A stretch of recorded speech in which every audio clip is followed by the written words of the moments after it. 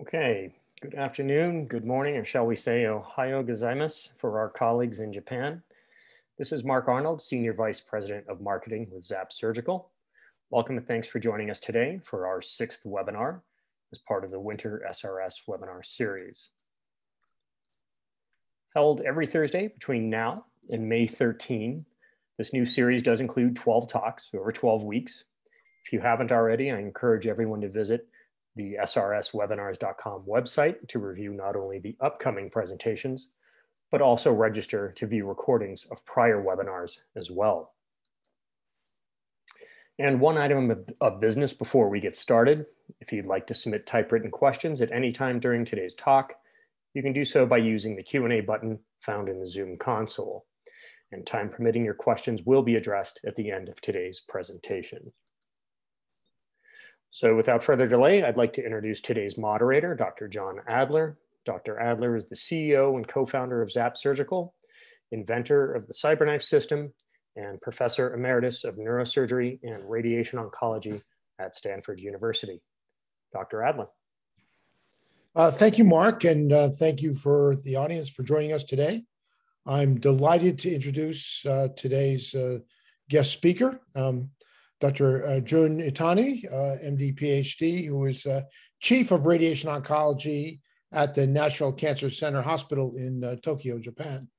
Under Dr. Itami's leadership, the National Cancer Center Hospital has really built one of the world's greatest state-of-the-art radiation therapy centers in the world, really exploring the frontiers of modern radiation technology and working with a wide cast of radiation oncologists and medical physicists, pushing the frontiers of what radiation oncology can do today. Under his leadership, they have built an amazing experience in the area of choroidal melanoma. And today, Dr. Itami is going to be speaking about stereotactic radiotherapy for choroidal melanoma. So without further ado, good morning, Dr. Itami, and I look forward to your presentation. And again, I remind the audience, please pose any questions you want by the little question, raise your hand, or propose even better, a Q&A question, far end of the bottom of your screen. Dr. Itami. Yes, thank you, Professor Adler, for inviting me and giving me such a great opportunity to talk about the choroidal melanoma. I would like to share my slide at first. Can you see already my slide? See it very well, looks perfect. Yes, moment, I would like to go to the slideshow. Yes, good morning, good afternoon, and good evening of the audience. I'm Dr. Itami, a radiation oncologist from the National Cancer Center Hospital, Japan. I would like to talk today a little bit different topics than the other intracranial tumors. I would like to talk about the choroidal melanoma stereotactic irradiation, which is the choroidal melanoma is movable even after the fixation of the scar. So it's a big problem to prevent the moving of eyeball during the radiation, and how much we should take the PTV, CTV margins. So this is, melanoma can occur anywhere in the uveal membrane. Uveal membrane is consisted of 3 parts. That is iris and also ciliary body and choroidal membrane, which is shown in this diagram with a velvet layer. And so iris melanoma is very easy to be diagnosed, because if we see the iris or the pupil of the patient, then it will be a little bit blackened. So it is very easy to diagnose and very easy to operate. So it has a best prognosis. In contrast, the ciliary body melanoma, which occurs not so often, but it has a very worse prognosis because it tends to metastasize very early to the liver and other body parts. And choroidal melanoma, which lies under retina, it has an intermediate prognosis between these two entities. So uveal melanoma is mainly treated by radiation therapy. In 1970s, it was operated. The patient or the patient of uveal melanoma underwent enucleation of eyeball, but now they want to be treated with conservative method. So the patient have some chief complaints of the patient is floaters or also visual field contraction or visual acuity reduction. And ophthalmologists do the fundoscopic examination, which disclose in the left view, we can see some tumors approaching to the optic disc, and it is not so greatly pigmented. But in the right one, the tumor is obviously pigmented, but it does not encroach to the optic disc, but some fovea is near to the tumor. So the ophthalmologists doubt the diagnosis of melanoma, and they then do some imagology. So as you know, the malignant melanoma is very famous for the high density in the CT, even without contrast media. So you can see tumor very easily. In the right view, in the left eye, there is a little bit so white, high density layer. It is very small and thin thickness melanoma, but it is obvious from this CT that even this thin tumor cause very high density. And many ophthalmologists do also on the MRI examination into the image.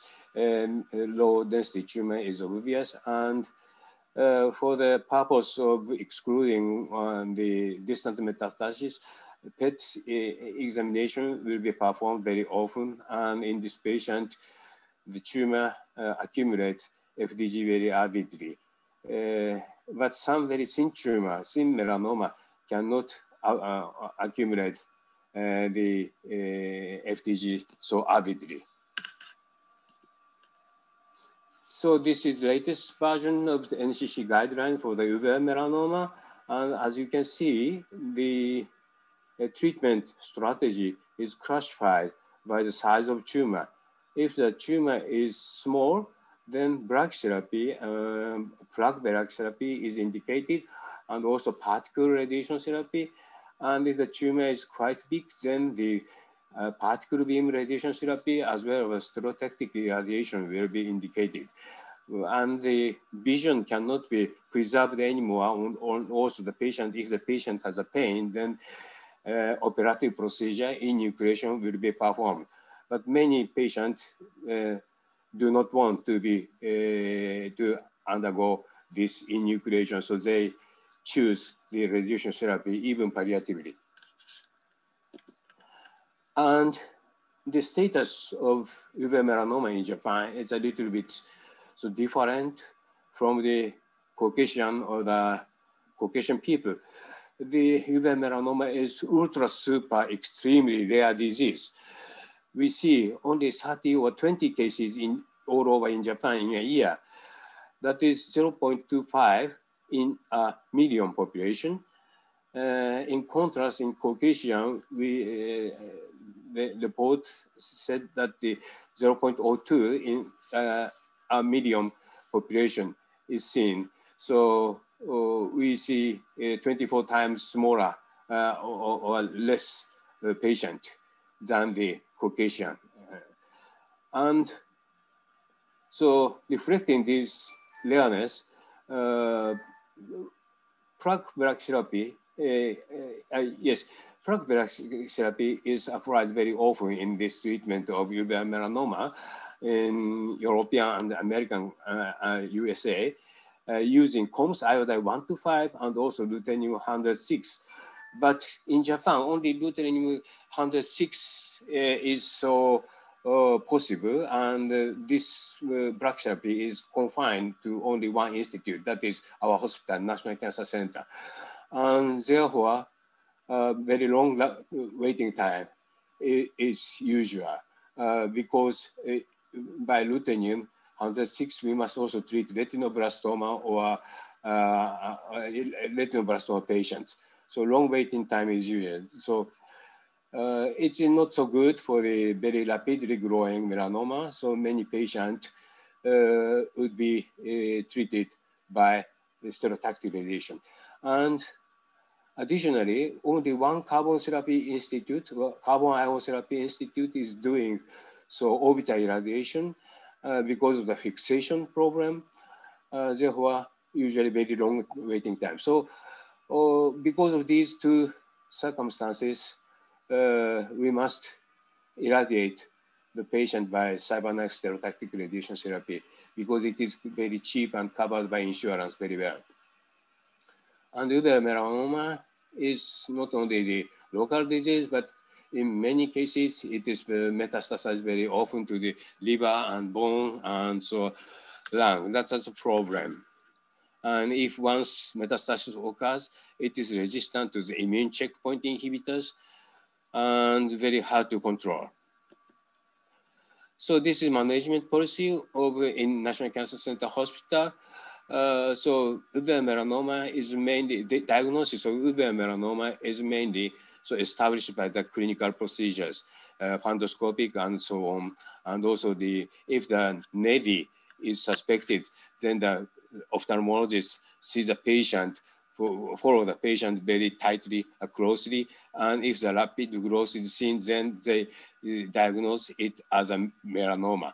No biopsy is so performed so often. Biopsy is performed not so often because of the vitreous body dissemination and so on. So we have no genetic examination. We have done not so often genetic examination of uveal melanoma. So the melanoma is quite low, quite small, then they will undergo the ruthenium therapy if all the circumstances permit. And not if the patient has big tumor, not the indication for the ruthenium therapy, then the carbon ion radiation therapy or cyberknife will be performed. It depends upon the status of the carbon ion waiting time or so on. So uveal melanoma staging is mainly by the size of tumor, and this small suffix ABCD means whether serial body involvement or extrascleral involvement is there. So mainly the size of tumor determines the T stage. The iris melanoma also samely. And so this is radionuclide used in the ocular black therapy. We are using exclusively this ruthenium-106 because it emits only beta ray and very confined range of penetration. So, but in Europe and the United States, iodide-125 is mainly used with a COMS applicator. So it emits a gamma ray, so the range of treatment is larger than the ruthenium. So this slide shows the penetration of ruthenium. This side is ruthenium, right side is ruthenium, left side iodide-125. You can see the iodide-125 can treat a little bigger tumors than the ruthenium one. If we consider ruthenium, then it can treat only the thickness of up to 5 millimeter. So this is applicator we had. It is very expensive one. And it is exclusively provided by German company. So East Germany has a very good performance and attainment in the nuclear physics and nuclear chemistry. So they do exclusively, not East Germany, but now Germany can provide only this. So ruthenium-106 very well. So because of the size of this applicator, the largest one is 25 millimeters. So we treat, if we consider the margin of this plug therapy, then we treat up to 16 millimeter the tumor with this plug therapy and less than 5 millimeter thickness. This is how we apply the applicator. The applicator is sutured to the sclera. And after the Yes, this applicator is inserted by the dissection of rectus muscles and the suture to sclera, and after the determined time of application, which can deliver 100 gray to the tumor tip, then the applicator will be removed. So tip of the melanoma in ruthenium therapy, we plan the radiation therapy to up to 100 gray. In retinoblastoma, we apply only 40 gray. Sorry. Next, we go to the cyberknife.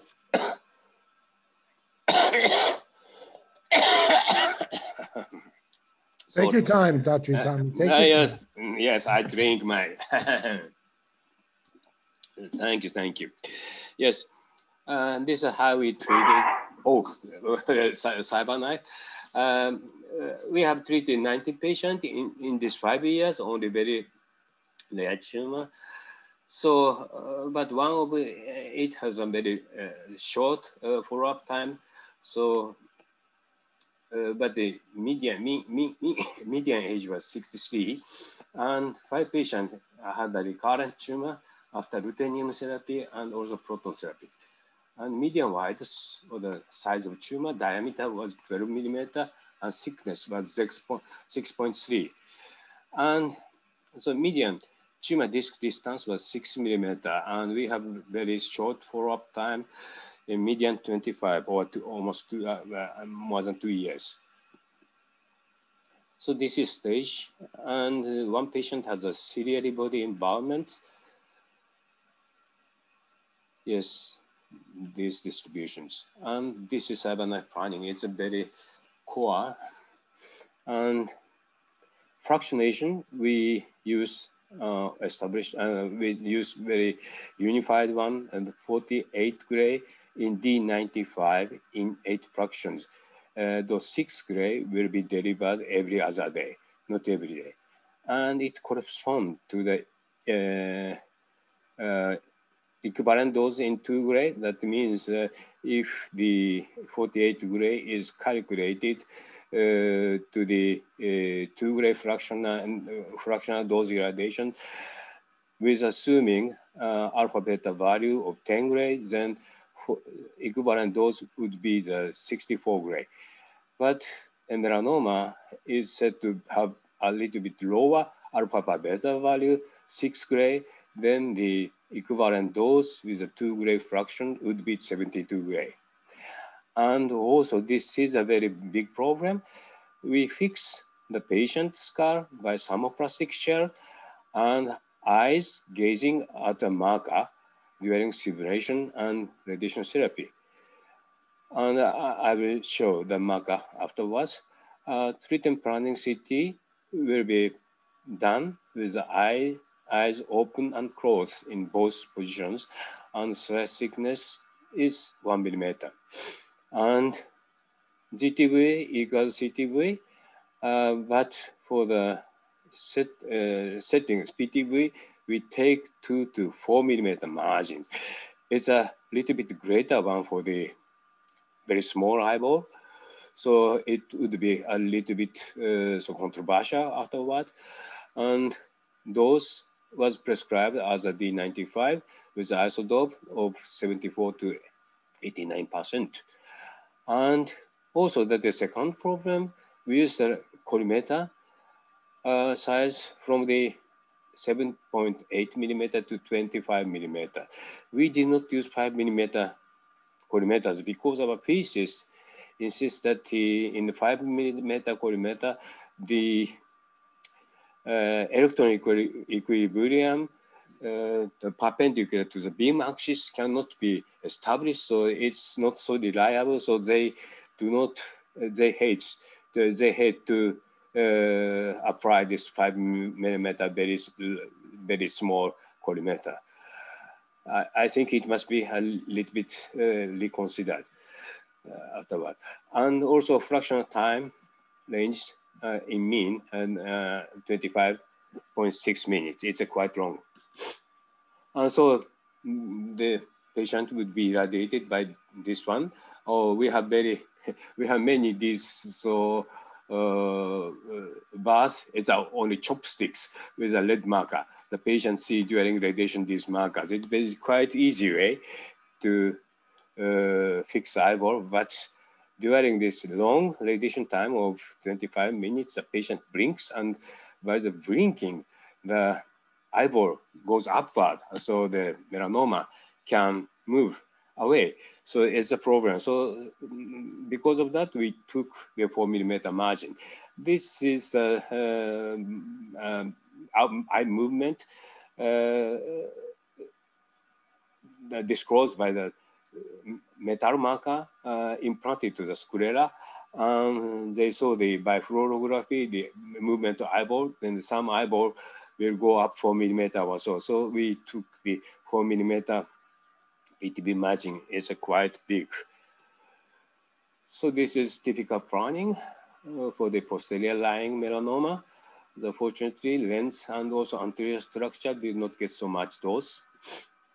And this is a tumor with ciliary body involvement. So because it reaches to the anterior part, the lens and also ciliary body, very important position, got a very high dose. So this is efficacy of CyberKnife radiation therapy. Her follow-up is not so long, but one patient underwent enucleation or the eyeball removal because of the painful neovascular glaucoma. And pathological examination of this patient disclosed recurrence. So this one patient with local recurrence enucleation is same one.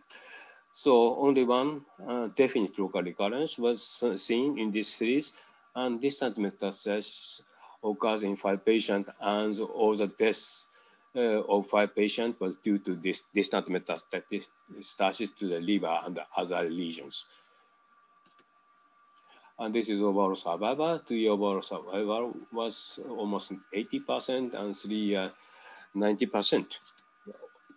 And this is distant metastasis and local recurrence. Local recurrence only seen only one patient till now.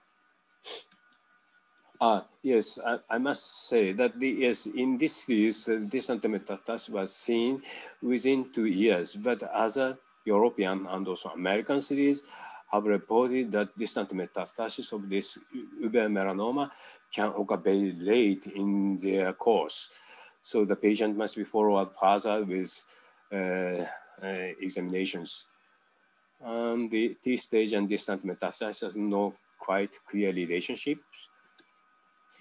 And previous therapy, only one local recurrence, so we cannot say any statistical, we have no statistical power to say anything. And also previous therapy and distant metastasis, no good relation. And this is also another related with the controversial one. And shrinkage of uveal melanoma is very slow, as you can see. And this this patient with this arrow is a enucleated one. It has shown the persistent pathology or some recurrent pathology. And this patient, some patient tumor grown up a little bit, but our ophthalmologist determines that with a fundoscopic and other finding, this is only edema and some degenerative changes there. So it's too early to diagnose this growing tumor as a recurrence. So they further follow up the patient. And the same trend was reported by other series. This is one of the greatest series from Vienna University, which have treated this patient with CyberKnife and stereotactic radiation. And they do also reported very slow shrinkage of tumor, and some tumor grown up a little bit temporarily. Afterwards, they shrunken. And so this very slow shrinkage is the character of this uveal melanoma. And this is ultrasound examination of uveal melanoma. Before the treatment, the tumor content is a little bit low echogenic, but after, we cannot so definitely say with this not so clear one, But after radiation therapy, internal structure will be a little bit more less echogenic. So it is so not so black. So it is a 1 point of follow-up via ultrasound, but the size itself has not changed so much.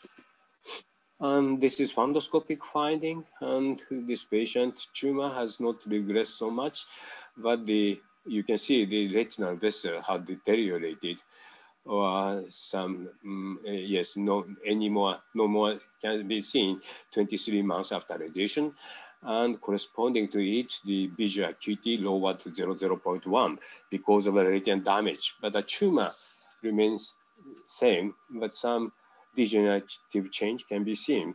So the ophthalmologist said this tumor is controlled. And also the follow-up was not so long because of the metastasis, but 10 months after radiation therapy, visual acuity remains 0.8, almost stable, and retinal vessel remains very good. But tumor, because of a vitreal blurring, it is very hard to see the tumor by fundoscopic examination, but no growth could be seen. So this is dosimetric parameters. And the PTVA get them prescribed dose almost. And yes, somehow the anterior part or lens and so on was irradiated at a moderate dose to the moderate dose. So this is dosimetric parameter shown in graph. And this is acute mobility within 3 months after cyberknife radiation therapy. Corneal erosion was seen in 2 patients, only grade 1, with some foreign body feelings or so on, and conjunctival injection grade 1 seen in 1 patient, and dry eye in 1 patient because of a lacrimal gland exposure.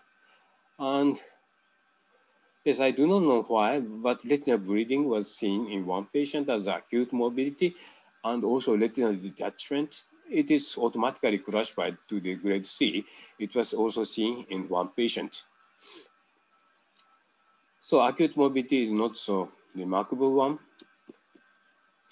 And late mobility is quite troublesome. And in this table, mobility more than grade 2 are shown, and retinopathy is seen in 9 patients because of the retinal radiation exposure. And if we follow the patient further, we have followed up only 2 years in median, so cataract, only 1 patient, but with the further follow-up, the incidence will be increased. And vitreal opacity also 4 patients. And a little bit troublesome one is neovascular glaucoma and also rubeosis, which is caused by this anterior part irradiation.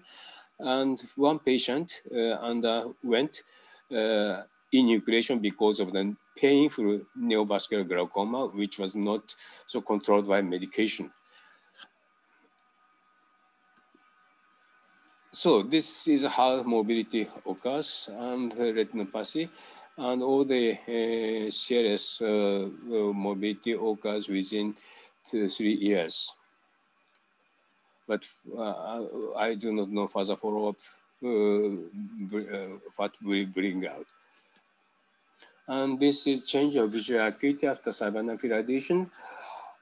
Some patient improves their visual acuity, but many patients reduce, in many patients, visual acuity reduction was seen.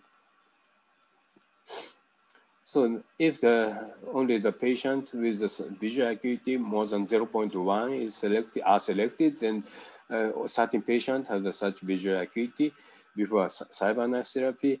And out of these 30 patients, 5 patients, in 5 patients, the visual acuity reduced to less than 0.1. And 1 patient lost the vision.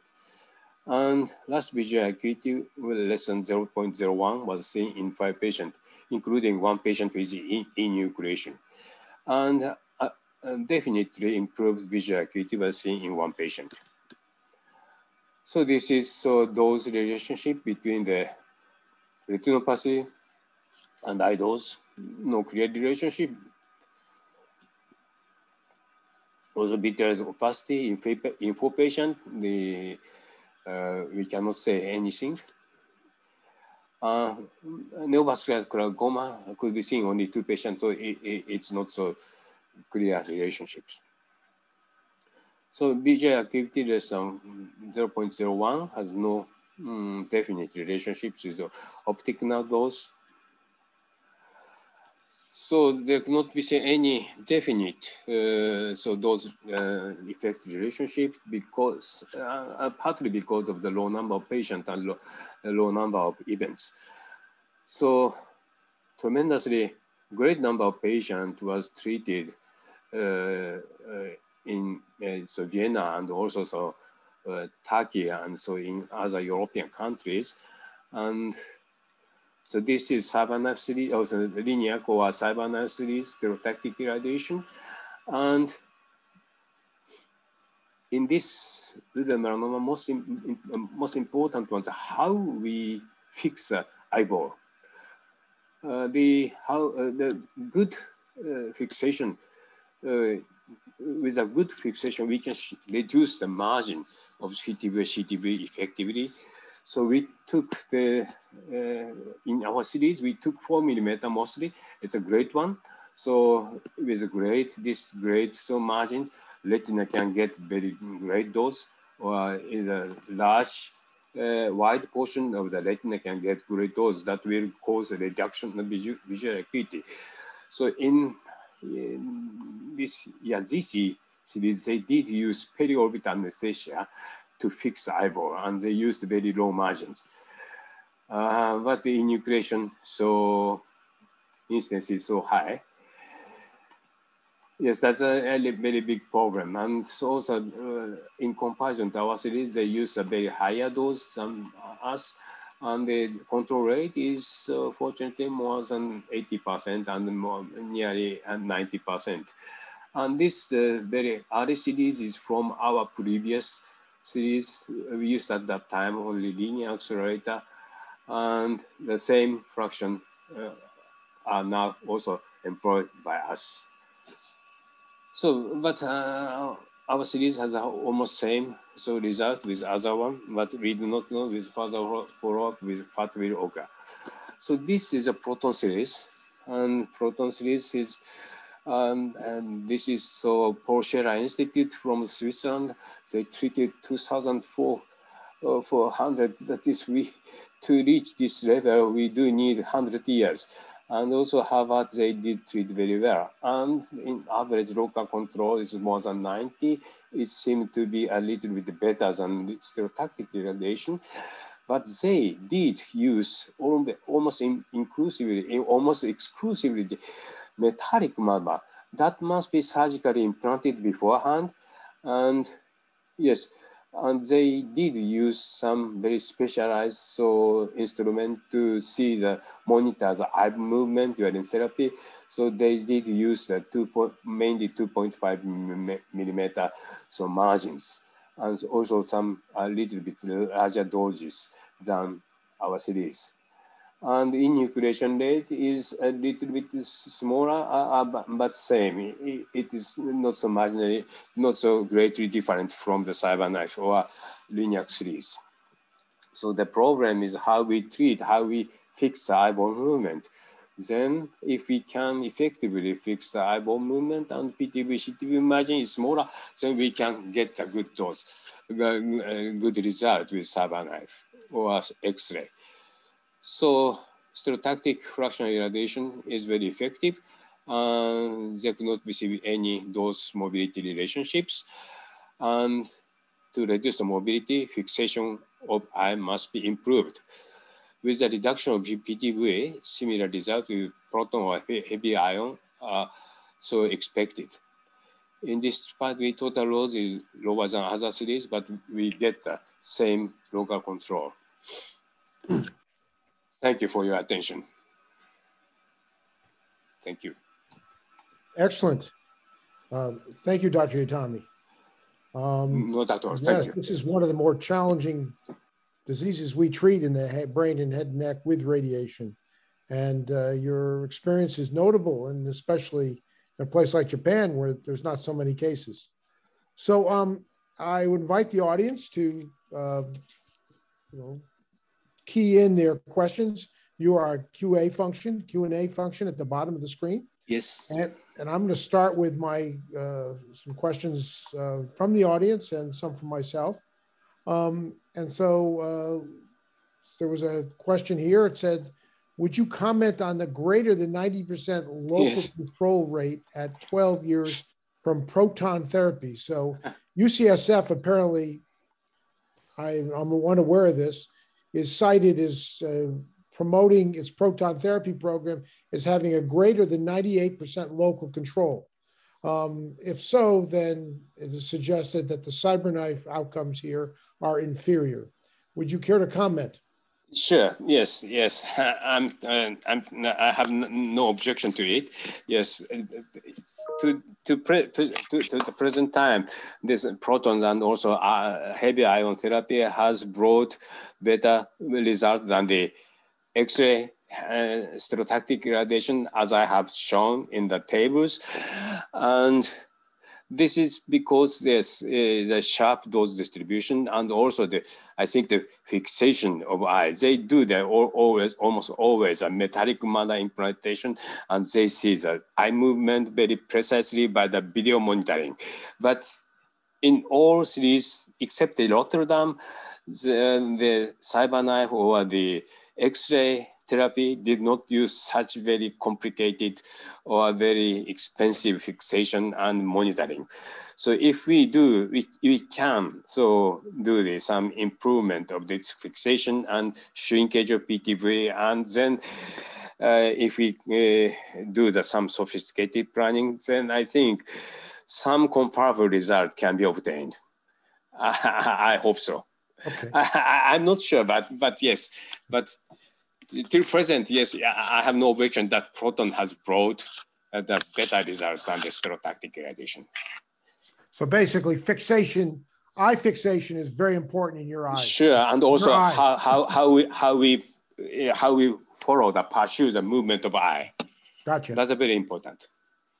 Someone asked, why are the CT scans with eyes closed and open are required for the treatment? So why do you close the CT? Why do you close with the CT scan for treatment planning and then open for treatment? Yes, that's because we use only very cheap and very easy method, gauging the lead marker as I show in the slide, and but the patient cannot remain all the time eye open. The patient blinks, and at that blinking, the eyeball goes up. So these two status must be so fused in the treatment planning. So also that is the core. Yes, that is, I think it is ITV, yes. And also we do add some margins, 4 millimeter for this ITV. So it is quite bigger than usual one. So it's a problem. Yeah, those are exceptionally large margins, but maybe that's what's needed here. So sure. Someone asked, have you ever treated two synchronous lesions, two lesions occurring in the same eye at the same time and adjacent to each other? And then yes, only one, but they had the two lesions lay in the very vicinity, not so greatly separated. So we did treat it once irradiation, but it is almost one tumor, very so tightly connected. So it was twin tumor, but not so greatly separated each other. So this next question is one that I was going to ask you, but I think it's an important one. Would you comment about single fraction treatments? Or what's your thinking about single fraction, and why are you advocating fractionated here? Yes, beforehand, when we had no CyberKnife, also in Japan not, but there are many reports of the gamma knife one-time irradiation. They have shown the very also good result, but as a radiation oncologist, we are always fearing about the chronic or the late morbidities by the one fraction. So we prefer to do fractionated irradiation. So with the fractionation, we can avoid some late morbidity also. But there is also a report of the one fraction irradiation. So, you know, I'm my good friend, Alex Milosevic in Munich. He's had a very successful program treating many hundreds, maybe even more than 500 patients with uveal melanoma with the single fraction. And he believes in it because what he's managed to do is to paralyze the eye. With the eye paralyzed, he then does the imaging, quickly does treatment planning, and then does treatment all in the span of like 2 or 3 hours with the paralyzed eye. So, yes, you're familiar with his work, I'm sure. Yes, sure. Yes, also that Turkish doctors are doing the paralyzed eyeball to make the fractional irradiation, but they do the 3 fractional irradiation at every fraction they do the anesthetize. So we don't prefer to call our anesthesiologist every time. So we do only the very easy fixation, but it must be improved, I think. I understand. Now, we neurosurgeons, we love that you put anesthesiologists to work. So I'd like to know about visual preservation and actually just complications with respect to tumor size. Was there any correlation between tumor size, tumor location, and the complication profile? Yes, sure. If the tumor is already encroaching to the optic nerve or the fovea at the very initiation, then they have already some disturbed visual acuity or reduced visual acuity. So we exclude that patient with very poor visual acuity from the statistics. But yes, the big tumor or the tumor approaching to the fovea can cause a disturbance of this visual acuity from the very initiation of the cyberknife. In these cases, it's very hard to keep the visual acuity even with protons. How about if the tumor is not next to the fovea? Does complications correlate with tumor size? Can be. But we have not seen in our series, in our very small series, it cannot be seen. Okay. So what would you propose is a better optic visual fixation solution? You comment that you must use 4 millimeters. To get away from the 4 millimeters, to use less margin, what sort of method would you recommend? Yes, that the first one. If we use some very complicated eyeball monitoring systems, and then we must set to the very big video machine, which will prevent the beam arrangement. The very big instrument in front of the scalp, in front of the face, then it will disturb the entrance of X-rays. But with proton, they can do it. Yes, as you know, it has a black peak, and before over black peak, there could not be any radiation. So, but if we use further this cyberknife or the X-rays and the big instrument to monitor the eyeball movement is impossible. So, I would like to improve one by keeping the eye during radiation open. That is why we would like to use some speculum or something like it, and also some anesthetized, not anesthetized eyeball, but anesthetized cornea. And first we would like to go with that one and see how eyeball moves. Well, that is easy step. Yeah, well, I mean, it's easier for places where they treat hundreds of patients, and in Japan, where you don't have so many patients, it's a lot harder to justify that type of investment. I understand. Would you ever consider doing single fraction radiosurgery or single fraction treatments for these tumors? And if so, when and where? For these tumors, no. For the lung cancer, I did use for the first time in the world, or the second in the world, the one-time irradiation. But in this, there are many sensitive tissues around the tumor. So I would like to prefer to fractionate one. I understand. Well, Dr. Itami, thank you very much. This was a fascinating lecture. Thank you. I learned a lot, and I'm sure others in the audience learned as well. For those of you who don't know, we think the ZapX is going to be a brilliant solution for many of these patients. Sure. One of the I hope that. Yes. The ZapX, by virtue of its beam energy and its collimation, has a particularly sharp, steep dose gradient, and we think it'll be particularly useful for cases such as those that Dr. Itami showed us here today. Yes, thank you. Brilliant, and thank you everyone for joining us today, and we look forward to seeing you at our future Thursday webinar series. So everyone, okay. Bye. Arigato gozaimasu. Arigato gozaimasu. Thank you. Tommy, and okay. Bye-bye. Bye-bye.